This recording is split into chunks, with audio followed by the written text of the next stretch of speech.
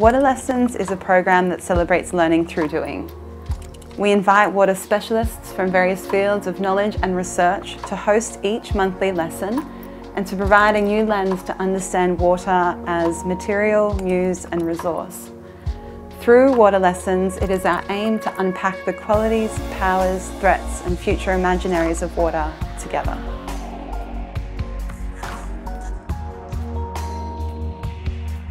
The Biennale is something that we've always loved going to as participants, so it's really special to be able to work together to create a workshop around theme this year. All of our projects and our thinking is about bridging community, culture and learning, and obviously water is a part of that. But in thinking about today, I was thinking that architects generally constantly are thinking about how to keep water out. How do you mitigate water leakage? Come around the table and have a look at the images and grab an image which reminds you of a meaningful experience you've had with water. I was looking for something like at the beach because I really like the ocean, but mainly just like playing in the water. So like have kids playing around. So I like swimming, I like playing in the water, and like to me like just water is really playful. And if I don't swim for a long time, I'm like, oh, I wish I could go swim. I don't know, just like the feeling of swimming. I chose this image of an aquarium because it reminds me of the times that my grandpa used to take me and my brother when I was a kid to the aquarium. And it was just such an out-of-world experience to kind of see this different perspective of the ocean. And I was just super intrigued because it just makes me think of there's such a different world out there. I really enjoyed the workshop because it was conceptual and practical, and my child enjoyed it and I enjoyed it, so that's good.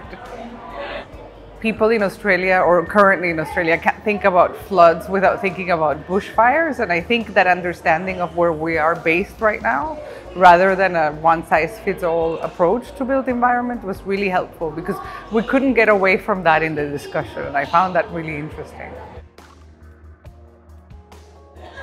I made a lot of things. I made swing, which she made. Get in here. We made a place where, so our family, where mums and dads can go somewhere and children and dogs. So the mums go on a lounge and it's on the water. So then there's a dog area over here and then there's an underwater playground. But it's like made out of glass so that you can go in it, but then it's just like a little submarine swimming around. Really enjoyed the workshop. It made me aware about looking at different perspectives when coming up with human-centric designs, especially when it comes to human experience. It also made me consider to look at water differently, to see it as some sort of like an agent that you can use to provide a solution that will impact a community. We all have our ways of doing things, but I think the main goal of this workshop, of this lesson, is more in collaboration to come up with a solution that will not just impact a small group of people, but a community. So it may be challenging, but after the whole thing, after coming up with our prototype, I guess it was fun and I really learned a lot from it. We can only address one problem at a time, and that's why we came up with something that will teach the students, the little ones, the kids, to know and identify how to use water and the purpose of water in our daily lives.